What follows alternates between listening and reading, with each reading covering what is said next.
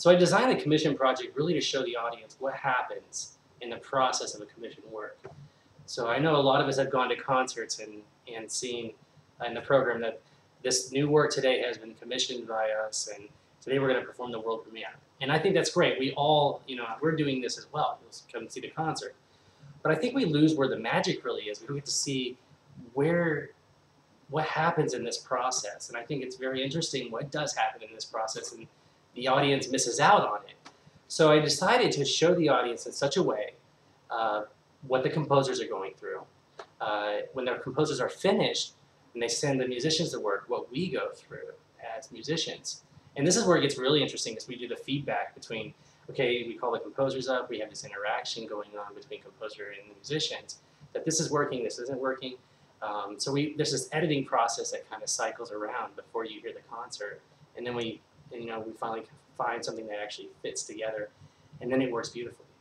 And that's what you hear at the end of the concert. So to do this, we're going to be doing video blogs. The composers are doing, I think, three video blogs, and then we'll get the pieces, and we'll do video blogs of our rehearsals and video blogs of us corresponding with the composers. So it's going to be a very exciting project, and you guys will all get to interact with this before you hear the concert in November.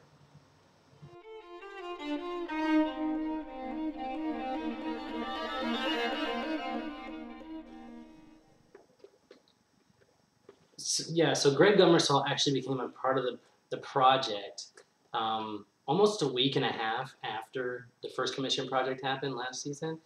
I was reviewing the tape, and I was watching the concert, and kind of marinated on a little bit and come to the conclusion that something was actually missing from the concert. And after a while, I decided that something visually needed to be shown at the concert. And I thought it would be a wonderful idea to put visual art as the inspiration for the composers to write their works. And so lo and behold, I had actually just met this wonderful artist the year before. And so I actually called him up and I said, Mr. Gummersall, would you be interested in painting 6 original canvases for composers to use as inspiration for 6 original compositions that they're going to write? And automatically Greg loved the idea, thought it'd be wonderful. And that's how Greg got a part of the commission project. I think Greg's works actually are perfect to set to music.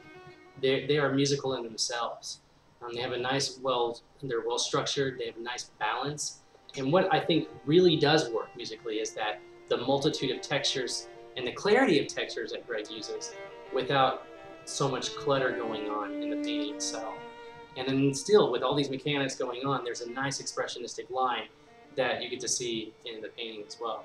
So I think these are perfect characteristics to be set to a brand new work.